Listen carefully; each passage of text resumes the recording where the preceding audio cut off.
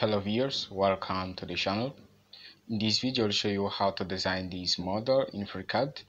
It seems easy, and yes, it's easy to draw this model in FreeCAD, but to get the final part we need to combine tools of for workbench and also a good computer to create these holes. I said for workbench because the creation of this part can't be done using only the part design workbench.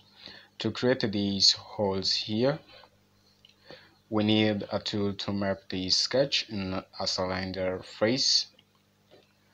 That tool is not available in the part design workbench. The tool is available in the curves workbench, and the use of that tool creates a new object of type body in the tree view.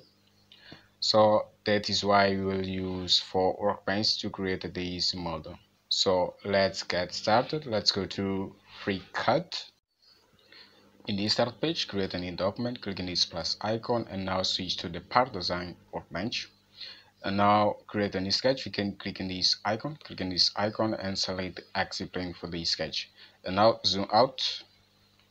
Okay, and what we'll do in this sketch here is to draw a section of this part here. So as you can see in this section view here, we can see the dimensions of this part here. So now let's go to FreeCAD and draw this section here. First here, what we need to do is to select the polyline tool in sketch geometries. Click on this icon, and now just draw this sketch.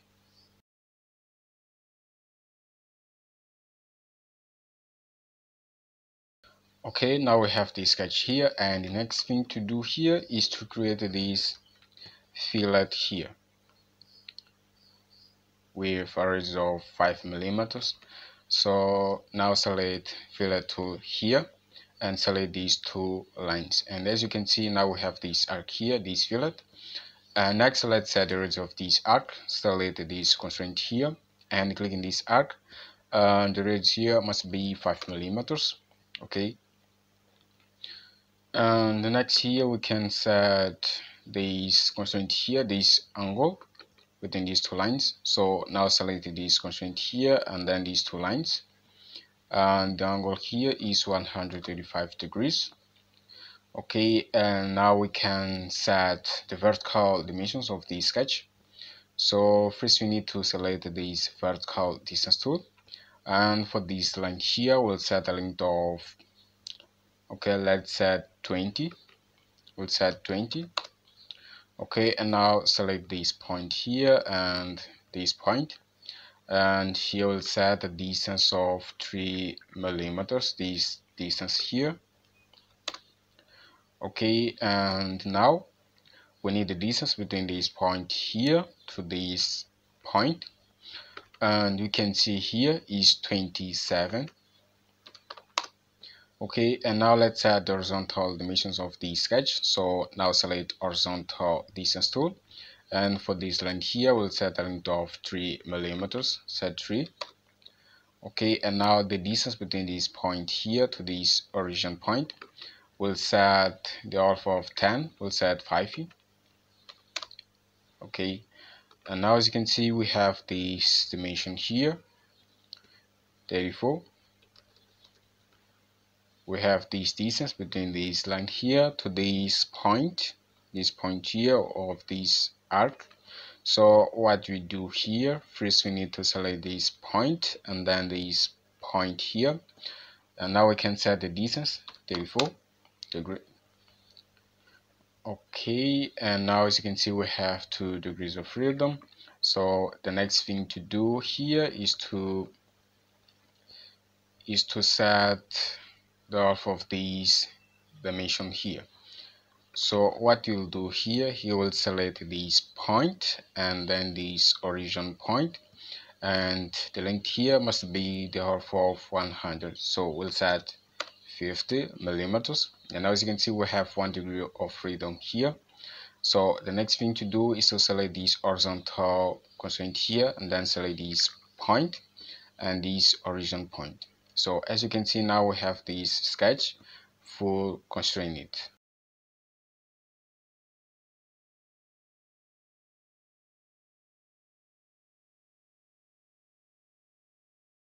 Okay, and now leave the sketch and press home on your keyboard and select revolution tool. Now press home again, and as you can see now we have this part here, so click OK. And the next thing to do is to create these fillets operations here, this fillet, and this fillet here. So what you need to do is to first select this edge here, and now click Ctrl and select this edge, and then this edge here, and select fillet tool. The radius of this fillet is 2 millimeters, so change here and then click OK. And as you can see we have this part here. Okay, and the next thing to do now is to create a cylinder for this part here. But to create this, what we'll do, we'll create a new body for this part here. So let's go to FreeCAD, go to the model tab, and here what we need to do is to create a new body. Click on this icon. Okay, and now as you can see we have two bodies here. Just hide this body here, spacebar. And now go to Additive Tools of Part Design Workbench, click in this icon and select Additive Cylinder. Okay, and now let's set the attachment of the cylinder. So select XY plane, and here scroll down and check this option, flip sides. And now here we need to change the radius and also the height of the cylinder. So let's go to the string page, and first here we can see a length of height of 120 for this cylinder. Okay, and also a diameter of 100. So what you'll do, will change here to 50, therefore 100, and here we'll set 120 and then click OK.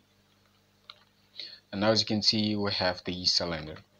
And next here we need to, the next step here is to create a hole in this cylinder with this diameter here 95 millimeters.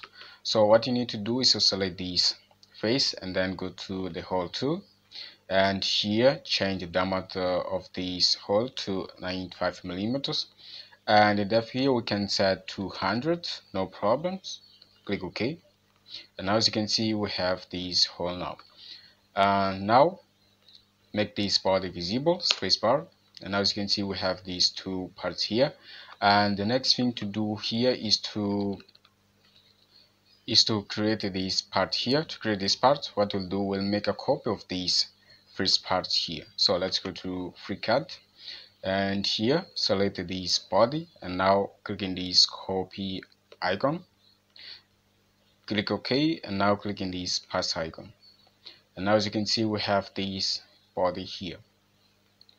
Okay, and the next thing to do is to change the placement of this body here.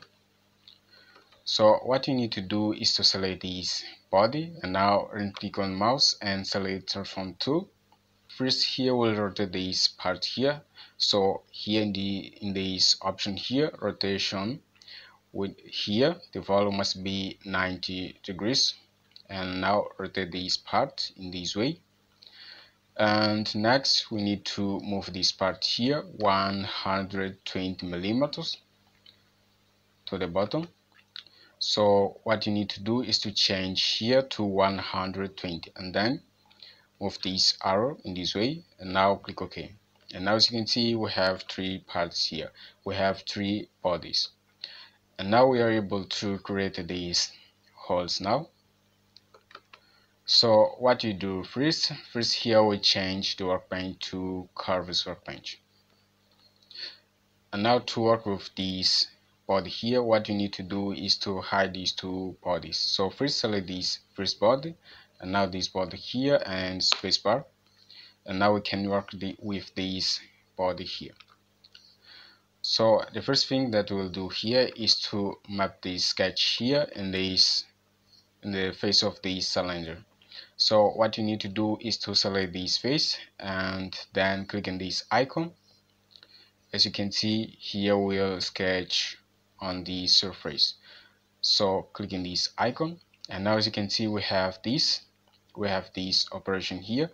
Click in this arrow, and as you can see here we have a mapped sketch.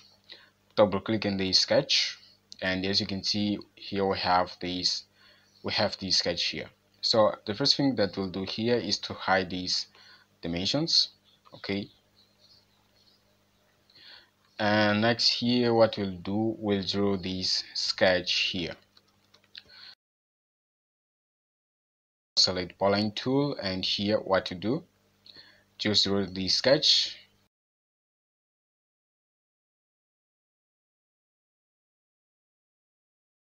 Okay, and now let's add constraint for these sketches here. So first what we'll do is to select this perpendicular constraint and then set these constraints here.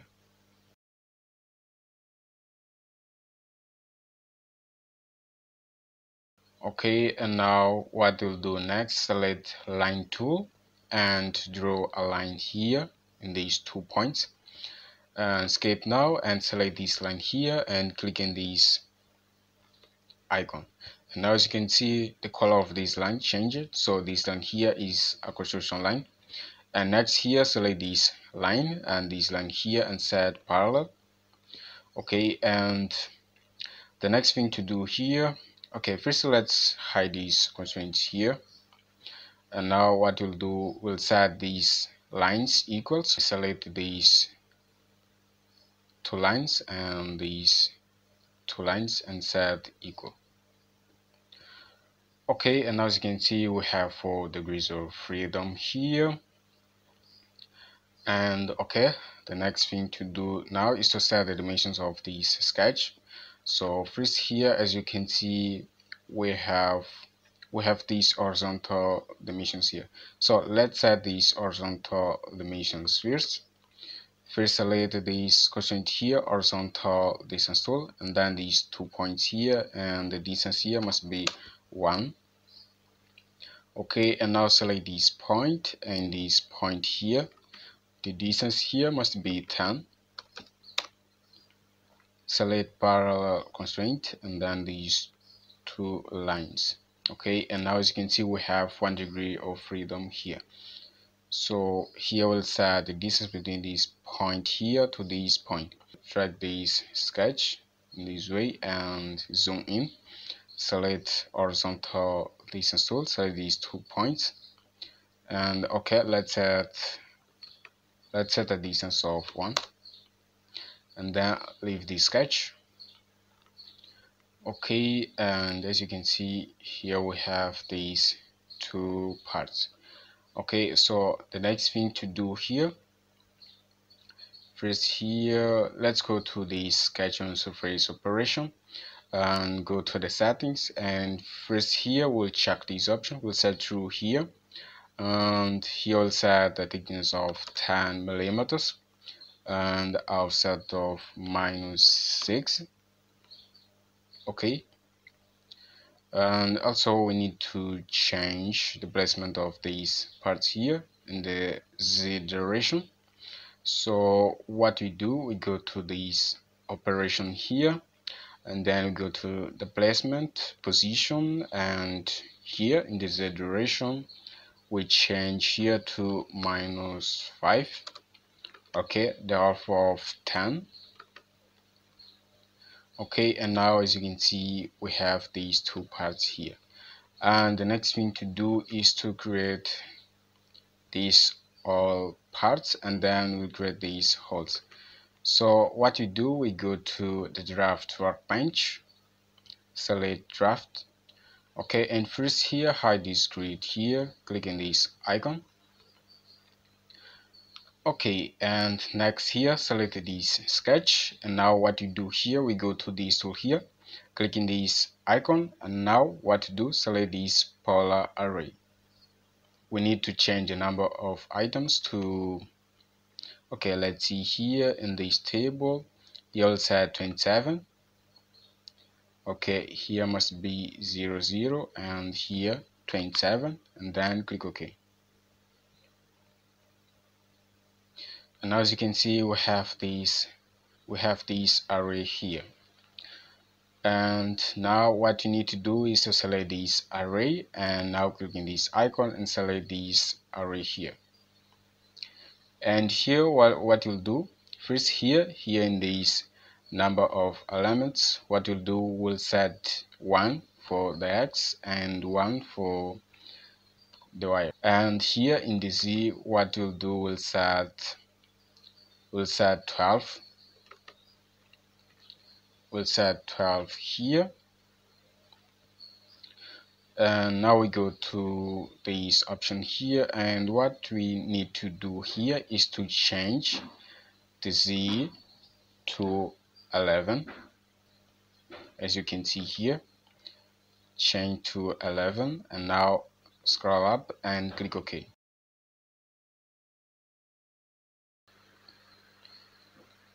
Okay, now as you can see, we have these all parts here, and the next thing to do here is to make a subtract of these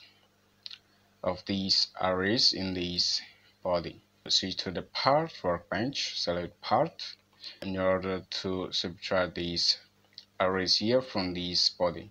We need first to select this body and control select this array, and now click in this cut icon.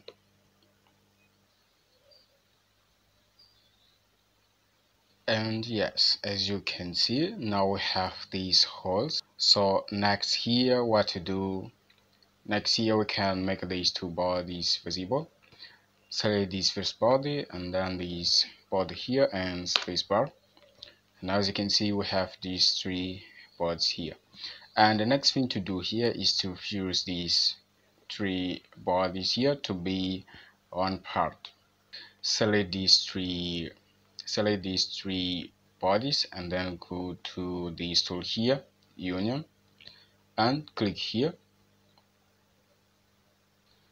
And as you can see, now we have these parts here. Here in the preview, we have this fusion part.